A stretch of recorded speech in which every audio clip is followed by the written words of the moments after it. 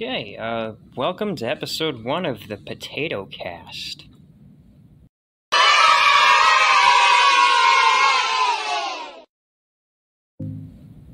This episode we will be discussing the Texas Chainsaw Massacre, the original film, and the new Netflix sequel.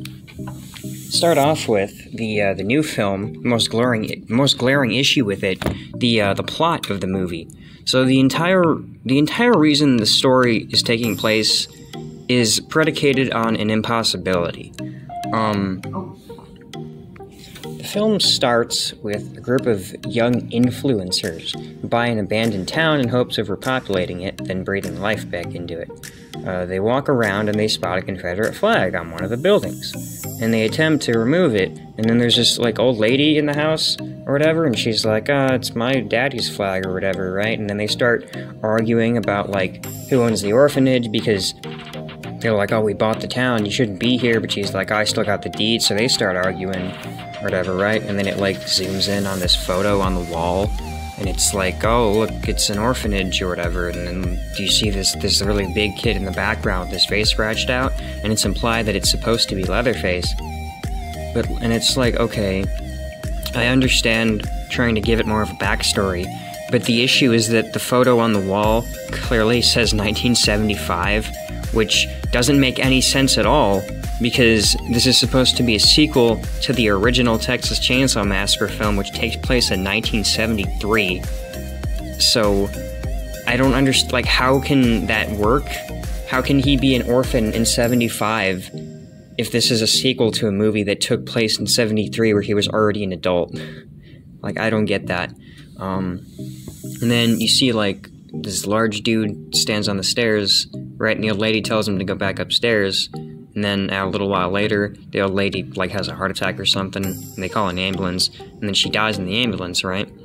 And Leatherface, the big dude who's on the stairs, kills everyone, cuts off a dude's face and starts wearing it, so it is supposed to be Leatherface, right? It's him, it's the same one from the first movie, it's him, it just doesn't make any sense, because he's completely ignored the fact that the movie takes place 2 years earlier than he was supposed to be a child in this movie, so I don't know. That was kind of stupid. Yeah. Also, Sally is in this movie for some reason, so let's talk about that, why don't we? Marilyn Burns, who played Sally in the original film and multiple sequels, passed away in 2014. So they just got some other lady to play the part. Sally feels like an afterthought in this movie. She doesn't really do anything, and then they just kill her off, which is insulting and not how you should honor the legacy of Marilyn Burns or any of the other people who had a part in the original film. Also, the introduction of Sally is so stupid and blatantly misunderstands the entire point and message of the film that it's supposed to be based on. It's genuinely baffling. They decided to introduce her in a scene in which she is gutting a pig. It makes absolutely no sense, considering that the entire point of the first movie was a message about, vegetarianism. You know? It's a theme that isn't hard to pick up on when you're watching the movie. With lines such as, people shouldn't eat animals for food, which is literally a line said by Sally in the first movie.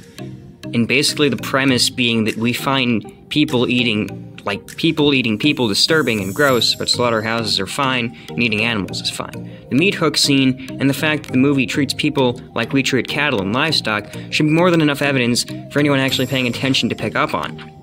So it's incredibly maddening to see them fumble around and throw out the entire point of the film this movie is a sequel to.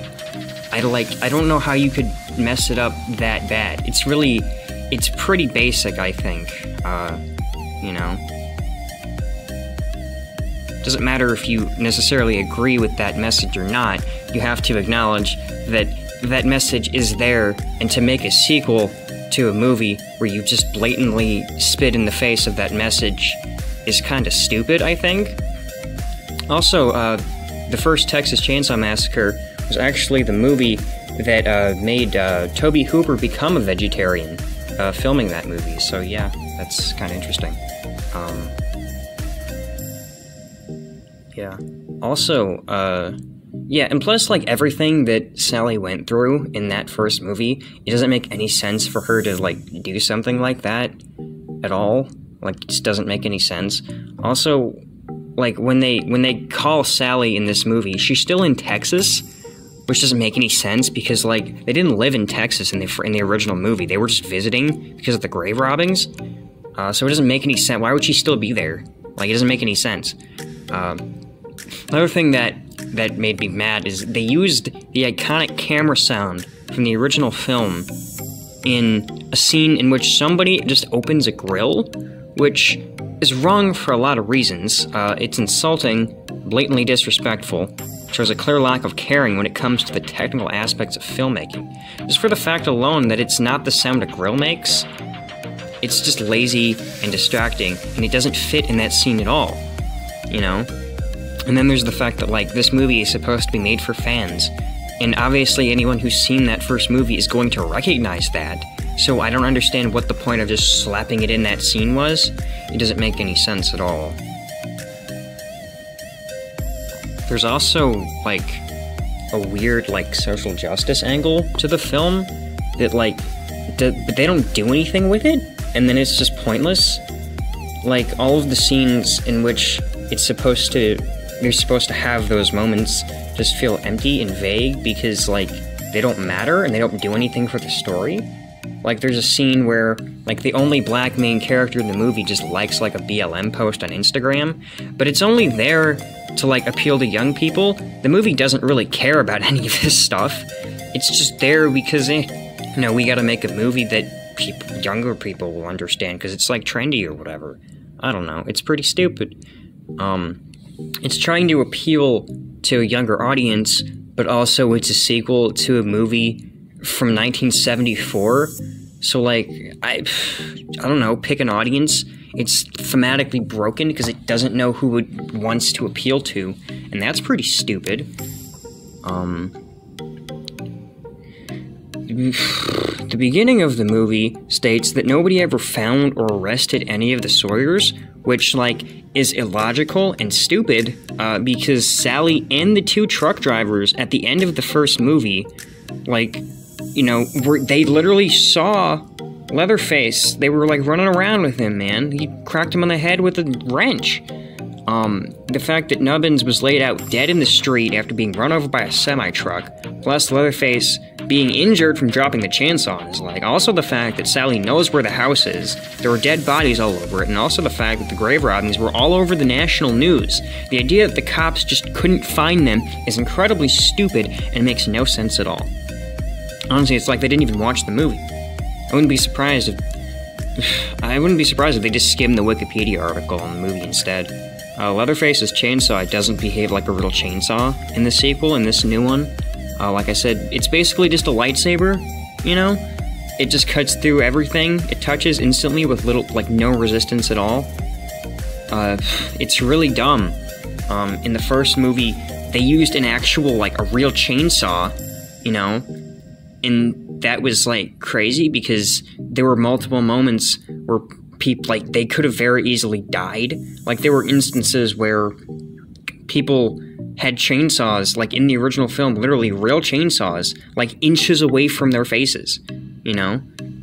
And, like, I don't get, you know, and you feel it. It feels real because it pretty much was, you know? And so when you see the new one, and it's just a CGI lightsaber chainsaw that cuts through everything without even, you know, without just any resistance at all, it's like, okay, that feels really stupid.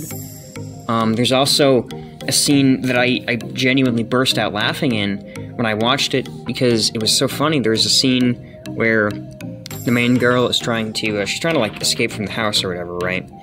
And she's on the stairs, and she, like, jumps over the banister, and then she looks up, and Leatherface is just standing there, and then he throws a hammer at her. He just stands there for a moment, and then just throws a hammer at her, and then she, like, flies backwards and breaks through the floor. It was really stupid, and I hated it, but it was really funny. It was really dumb. Also, in the new movie, Sally has a photograph of all her friends, like, from the first movie, which, like, that's not a thing that you should, like, mess up. I feel like that's pretty simple, right? Like, they've known each other for a while, she'd probably have a lot of photos. But the picture that they chose to give her is the picture that Nubbins took when they picked him up as a hitchhiker at the beginning of the first movie. Which is stupid, because it's a picture that was never given to them, and Nubbins literally blew it up in the back of their van with black powder and a match. That photo is gone. It doesn't exist. So why does she have it? It's stupid. They messed up literally every aspect of this movie, and I hate it. The acting is fine. It's not horrible, I guess, you know. I mean, they're not great. Just a bunch of young actors trying to get a paycheck in a difficult industry. So the acting isn't why the movie is bad. It's everything else I talked about. The cinematography feels uninteresting and boring. The only shot they tried to emulate from the original film is the ending shot of Leatherface swinging the chainsaw around in the sunrise. But in the new film, it's not framed right, and they haven't built up any atmosphere at all, you know, to get it to that point. That scene works well in the original film because it's built up an atmosphere and it's almost avant-garde at times, and so having a scene like that of Leatherface basically dancing with the chainsaw doesn't feel out of place. It feels like something that they would do, but the new film hasn't built up any of that because it didn't even, like, try, and so just having that in there also feels really hollow and just cheap. In the original film, Daniel Pearl's cinematography is just one of the aspects that makes it so memorable and great. It's full of incredibly dynamic and iconic shots. You have the iconic dolly shot that goes behind her as she's walking towards the house. The scene, again, of Leatherface dancing with a chainsaw in the sunrise. There's the scene where Drayton Sawyer is beating Nubbins in the head with all the headlights behind him in the fog, and it's just the cinematography. Without the cinematography, that movie would not have been nearly as good as it was. You know, there's a lot of really great aspects of it, but the way that they decided to film everything, the cinematography elevates it so much, and without that, there's really just nothing, man. There's really nothing there. So now I want to get into why the original film, we'll talk a little bit about why the original one was so great. So the original movie, the plot is basically that there's been a rash of grave robbings in Texas, and our five main characters, Sally, Pam, Franklin, Jerry, and Kirk, are on a trip to Texas because Sally and Franklin's grandfather is being buried in the cemetery, right? He's there. They want to go because, hey, you know, he probably could have gotten dug up. We need to know that. The plot of the movie is tight. It has great setup and payoff. Every scene has a purpose, which is a result of good writing and planning. The cinematography makes you feel like you're watching a documentary almost. Everything looks grainy and raw, which is mostly from the fact that it was 1974 and cameras kind of sucked back then, but it helps the movie a lot because it makes everything feel real. You don't feel like you're really watching a movie. The new film is way too polished. It's obvious that none of it is real. It doesn't even feel real at all. The characters make terrible decisions throughout the whole thing, and it makes, like, the decisions that the characters make in the first movie aren't necessarily the greatest either, but it was like, I don't know, they're just a bunch of hippies in 1974, and it's like not even really their fault, you know, that they died. It's like, I don't know. Characters feel, the fear that the characters feel in the original is so visceral because for the most part, it was real. The scene where Leatherface cut Sally's finger with a knife was real. That he just actually cut her finger. There's a scene where Gunnar Hansen, who played Leatherface, is chasing Sally, and he kind of skids along the ground. And he did that because while they were filming that scene, he actually slipped and fell over with the chainsaw in his hand running, and it almost hit him in the face. Edwin Neal, who played Nubbins, there was originally a scene where after he got hit by the semi, he was supposed to be laying on the ground, and the asphalt was so hot that it started cooking his face, and they didn't even use the shot. But, like, you have to understand that they went through complete hell to make this movie, and if you're going to make, like, an actual sequel to it, you kind of have to, like, respect that. and understand why that movie was so terrifying for, like, a lot of people. Yeah, the sequel, like I said before, is way too polished. It has no grit.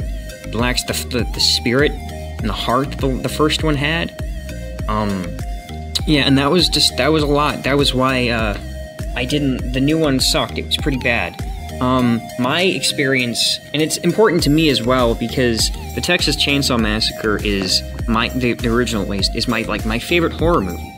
And it is because the first time that I had ever watched this movie, even like a little bit of it, I was in probably like 4th grade, I think, and I was at my friend's house, and I had seen a little of it on the TV, and just the little bit that I had seen was the end where Leatherface drops the chainsaw on his leg, and that scene terrified me to no end, and I couldn't get out of my head.